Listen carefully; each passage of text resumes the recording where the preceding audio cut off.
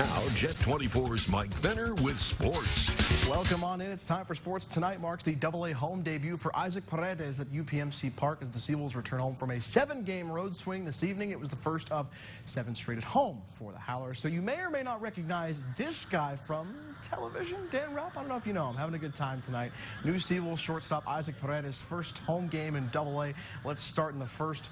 Jake McCaslin on the hill for Richmond. Daz Cameron grounds one to third. Double play ball for the Squirrels, but Danny Woodrow comes home. Wolves up a run. Same score to the second. Cody Eves cracks one up the middle and off McCaslin's leg. Friendly hop for the Howlers. Paredes comes home 2-0 for Erie, and still in the second. Chad, don't call me Chris Setio with the sac fly. RBI. This one actually heading to left as Will Maddox going to take advantage. Tags up and going to come home to slide in for the 3-run lead into the fourth. 2 on for Maddox. He'll take a swing at it, cracks this one deep to right field into the corner. That allows Paredes to walk home in for the easy 4-0 lead there. And wasn't all about the offense, however. A.J. Ladwig forces the double play ball to Eves at third.